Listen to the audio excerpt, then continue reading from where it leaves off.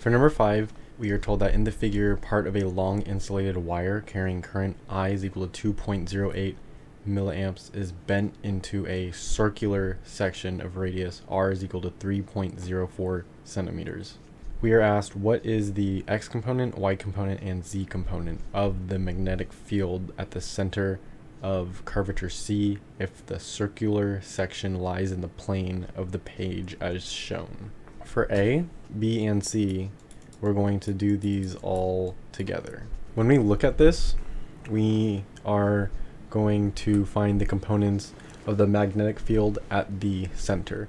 So we're finding the magnetic field in here at C. There are a couple different things acting on it. First, this circular part, and second, this rod part.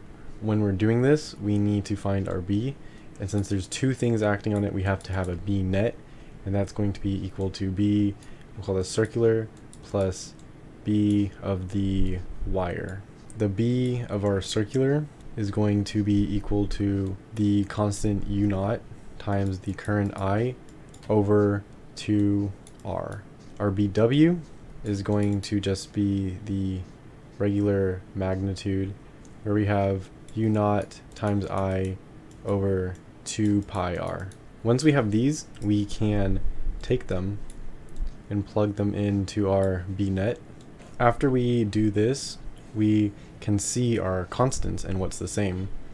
We're given one I right here, so that is the same. Both our IC and IW are equal. So we can factor that out along with our U naught and 2. This should have a 2 pi R, not just 2 pi. And since we are also given only one R, we can say that these are the same, with this originally being R of C and R of W. After we rewrite this, we're going to have B net is equal to U naught times the current divided by 2R, and this is going to be multiplied by 1 plus 1 over pi. Our U naught is constant, so this is going to be 4 times pi times 10 to the negative 7 Tesla meters over amps. This is going to be multiplied by our current, which is 2.08 mA. We need to convert this to just amps, so this is going to be 2.08 times 10 to the negative 3 amps. And underneath we are going to have our 2R, so we have our 2 times our R, which is 3.04 centimeters, or 3.04 times 10 to the negative 2 meters. And this is just being multiplied to 1 plus 1 over pi. After we carefully plug all of this into a calculator, we are going to get that our B net is equal to approximately 5.67 times 10 to the negative 8 Teslas. However, we are dealing with X components, Y components, and Z components. So this is not our full answer. Now our C lies in this plane. If we go in here and we draw our Y axis like this and our X axis like this, we can see that it's not moving along either of them. And the only way it would be moving would be in the Z axis. So that means our B of net is going to terminate into 0 for X.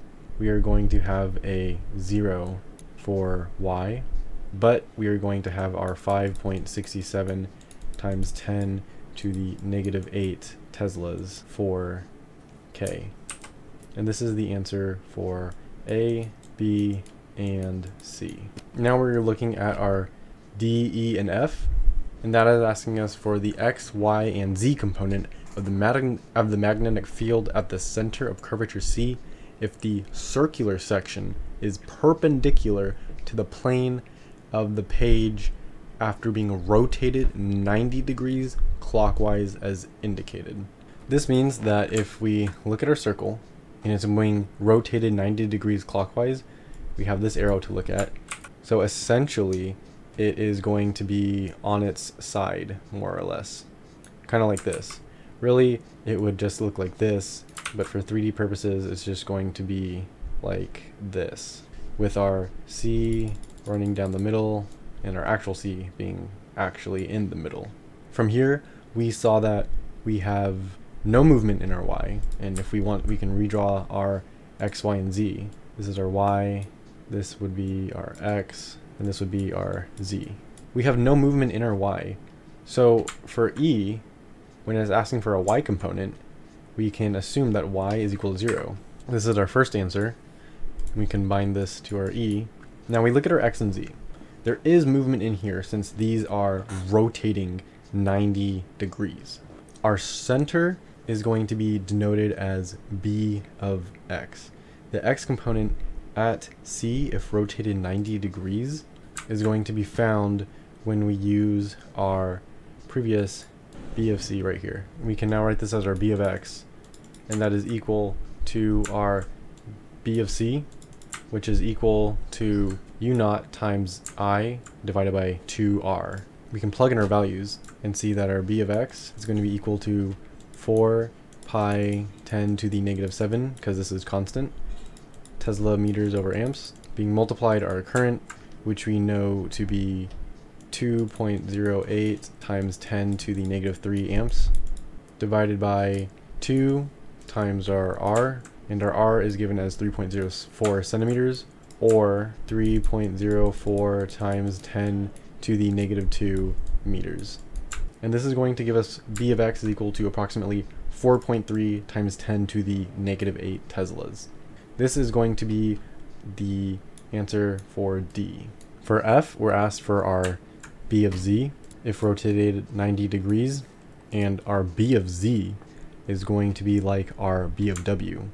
So when we rewrite this, we can set this equal to our b of w, which is equal to u naught times I divided by 2 pi r.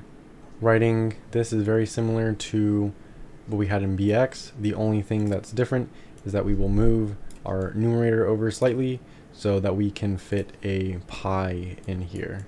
And after we do this, we are going to get that our b of z is approximately 1.4 times 10 to the negative 8 teslas. And this is going to be the answer for F. And again, since there's no movement in our y, for E, our y is going to equal 0. We have our A portion done right here, and our B portion done right here.